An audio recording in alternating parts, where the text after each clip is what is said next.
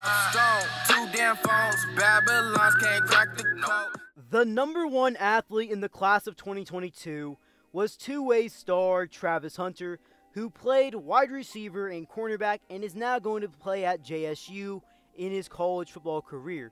But in this year's 2023 class, the number one athlete in the nation may be one of the best freak athletes that anyone has seen recently in any recruiting class, and it's none other than Nyckoles Harbor. He stands in at 6'5", 225 pounds.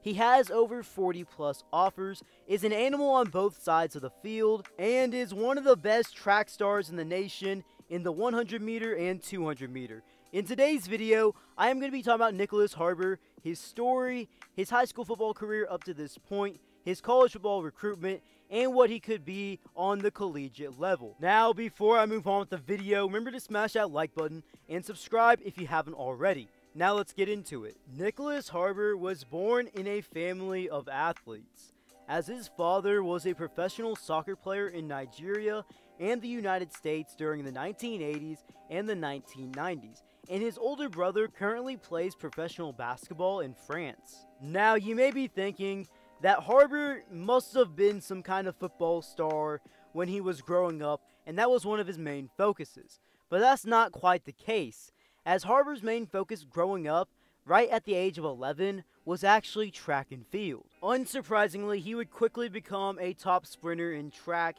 even when he was a lot younger.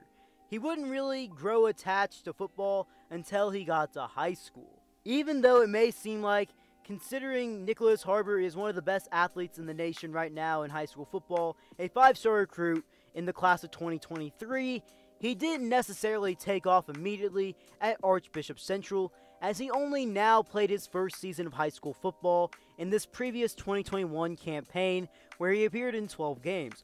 All the seasons before that, it was shortened seasons due to various factors. Despite not really having full seasons of high school football before 2021, Nyckoles Harbor was still viewed as a top player in the class, according to 24/7 Sports, as going into his junior campaign, he was a 4-star recruit and a top 100 player in the nation, and it was mainly because of potential. I mean, you don't see 6'5", 225-pound kids that run 10-9 100-meter dashes every day, and that's someone that's going to be ranked high no matter what, especially with someone of his skill set.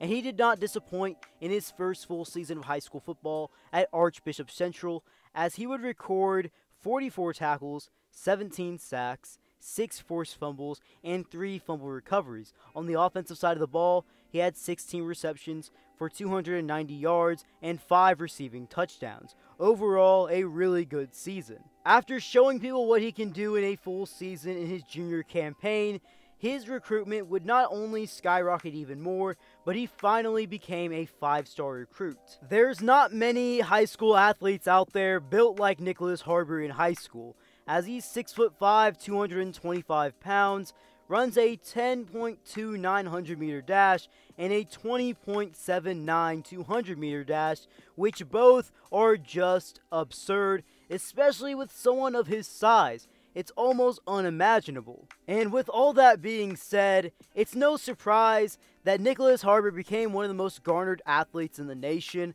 as he has 44 total offers right now, as of the recording of this video, from some of the top schools in the nation.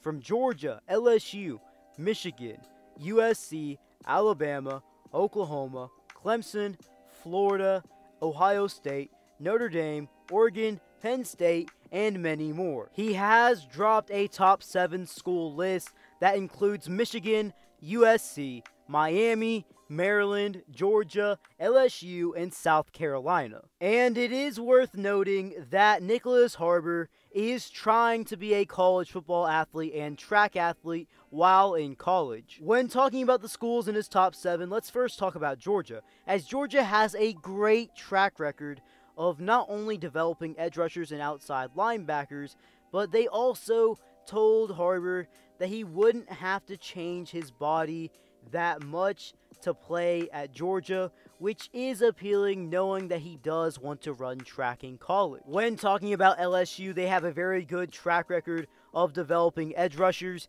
and they have one of the best track programs in the nation.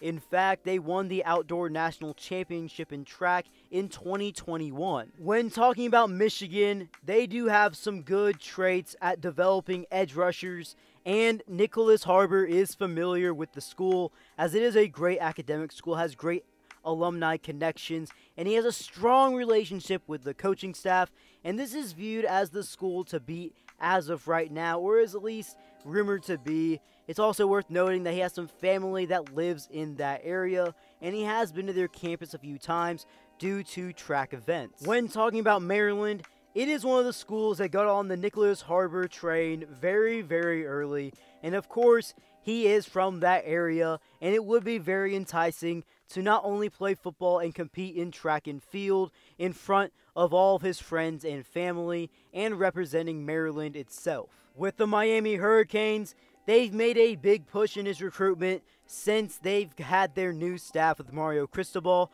and they've been making a push trying to show them the aspect of the football, track and field, and academic side of things that Nyckoles Harbor is looking at. With USC, it is a school that he did have some familiarity with the staff that was at Oklahoma and is now at USC, and they do fit the mold that Nyckoles Harbor is looking at of not only a defensive scheme with football, academics, and track, as they fit all those schemes perfectly for Nyckoles Harbor, as this is a spot where he fits in that speed D system for Alex Grinch.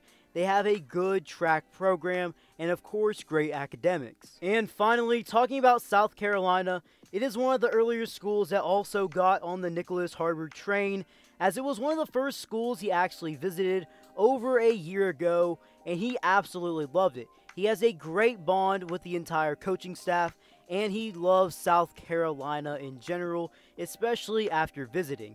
The only downside with South Carolina compared to some of the other programs is their track and field program, as it's not quite on the same level as the other teams involved in his recruitment. When talking about Harbor and his recruitment, it really does seem like he's getting looked at more as a defensive player, as an outside backer, and edge rusher kind of guy, than he really is as an offensive player. He is getting looked at by some schools as an offensive player, kind of as a tight end because of his build and kind of what he's capable of, but it does seem like he's more than likely going to be a defensive player on the collegiate level. And when talking about him and his defensive skills, he is someone that is physical, he has the speed, he has the size, he has all the skills, capabilities, and potential to be a future college football star and a beast overall. Well guys, if you made it this far in the video, drop something down in the comment section below of future videos you want to see on this channel, and where do you think Nyckoles Harbor will end up committing to? Before y'all head out, remember to smash that like button, turn on those post notifications, and subscribe if you haven't already. Kelly out.